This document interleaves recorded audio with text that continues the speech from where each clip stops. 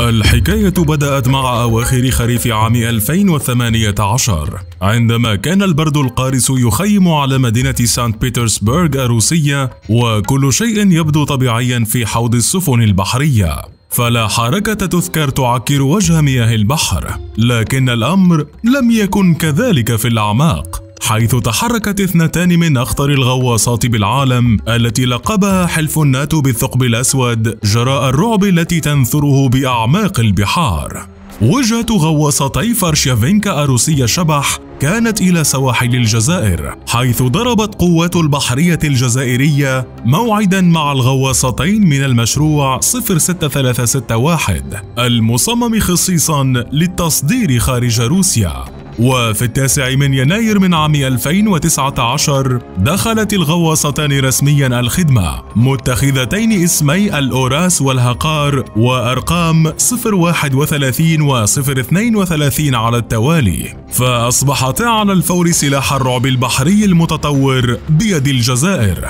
لتكمل الغواصتان الجديدتان سربا متطورا كان مكونا أساسا من غواصتين أخريتين دخلت الخدمة عام 2009، بعد أن اكتسبت الغواصة فرشيفينكا سمعة عالمية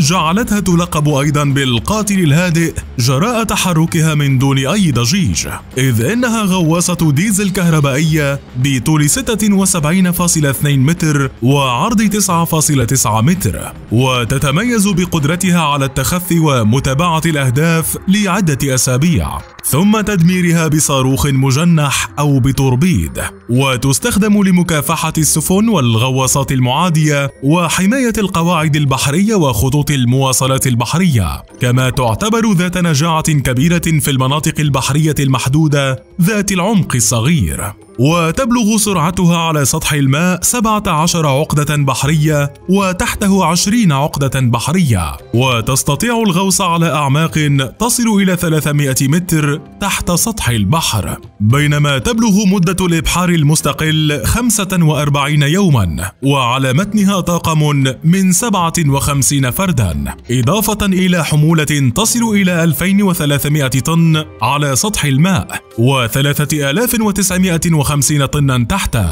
وتحمل أسلحة تعد بين الأكثر خطرا ورعبا في عالم البحار، بينها 6 توربيدات عيار 533 ملم معمرة أوتوماتيكيا، و18 توربيدا معمرا بطريقة عادية أو 24 لغما، وصواريخ مضادة للسفن من طراز ZM54A، و4 أطقم للصواريخ المضادة للجو من طراز ستريلا 3، إضافة لمنظومة الدفاع الجوي إيجلا، ما جعل الناتو يطلق عليها اسم الثقب الأسود، كونها تستطيع تدمير وإخفاء أصعب وأخطر الأهداف بسرعة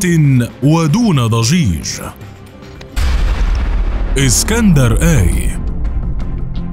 منظومة التسليح الجزائرية المتطورة ليست وقفا على غواصة الثقب الأسود، إذ لم يفوت الجيش الجزائري استعراض سلاحه الهجومي الحديث على رأسه نظام إسكندر-إي الروسي للصواريخ التكتيكية الذي امتلكه عام 2020، ويعتبر أقوى صاروخ باليستي تكتيكي في العالم، حيث يصل مداه إلى 500 كيلومتر، وتشيد به أعتى المؤسسات العسكرية بالعالم جراء سرعته الفائقة ودقته العالية وقدرته على المناورة ومسار تحليقه الذي من الصعب التنبؤ به مع استحالة اعتراضه، ما جعل إسكندر-إي من أحدث الأنظمة الهجومية فائقة التكنولوجيا التي اشترتها الجزائر من روسيا، إلى جانب منظومة S400 للصواريخ المضادة للجو ودبابات T90 ومنظومات بانسير للصواريخ والمدافع المضادة للجو.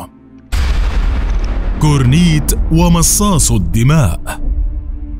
انتظر الجيش الجزائري حتى تمرير فولكان في عام 2019 ليختبر نظام الصواريخ كورنيت-إي المضاد للدبابات المصنوع في روسيا، فكانت النتيجة فعالية غير مسبوقة بتدمير الأهداف المدرعة والجوية والطائرات بدون طيار، مع خصائص جعلتها بلا مثيل في العالم، بينها السرعة الفائقة بتدمير العربات المدرعة وإخماد نقاط إطلاق النار ووسائل العدو للتعزيز الميداني، إضافة إلى القدرة العالية للصواريخ على الاختراق والتعامل مع جميع أنواع الدبابات الحديثة بنجاح بمدى إطلاق نار كبير يصل إلى 10 كيلومترات، مع حماية عالية من التشويش، كما تصلح لإطلاق النار من المواقع غير المعدة بوضعيات مختلفة مثل الاستلقاء وعلى الركبة وفي الخندق. وفي مناورات واسعة النطاق عام 2020 كشفت الجزائر لأول مرة منظومة الدفاع الجوي بوك M2A الروسية الصنع، القادرة على اعتراض صواريخ كروز والصواريخ البالستية وإسقاط طائرات على ارتفاع يصل إلى 45 كيلومترا، إضافة لقدرة حركية عالية، إذ تستطيع العربة المجنزرة التي تحمله أن تسير بسرعة 70 إلى 80 كيلومترا في الساعة. ومن الأسلحة التي ما زالت تكتسب شعبية متزايدة في العالم راجمة القنابل اليدوية الروسية فامباير مصاص الدماء، وقد تمكنت الجزائر من اقتناء هذه الراجمة مؤخرا بهدف قلب موازين القوى البرية لصالحها بمحيطها الإفريقي، إذ إن الجندي المسلح بهذه الراجمة قادر على تحويل مدرعة بدرع 650 ملم من الفولاذ الخالص إلى كومة من الخردة المشتعلة. وتشير المصادر العسكرية إلى أن راجمة مصاص الدماء قادرة على تدمير أي دبابة حتى لو كانت مزودة بحماية ديناميكية، وبمسافة إصابة محققة تصل إلى نصف كيلومتر. وتعد فامباير سلاحا للمحاربين الأقوياء جسديا، حيث يتجاوز وزنها 12 كيلوغراما. وأنت، هل تعتقد أن الجزائر قلبت موازين القوى في إفريقيا لصالحها جراء هذا التسليح المتطور، أم أن لدى جيرانها أيضا مصادر تسليح متطورة قد تعادل الكفة؟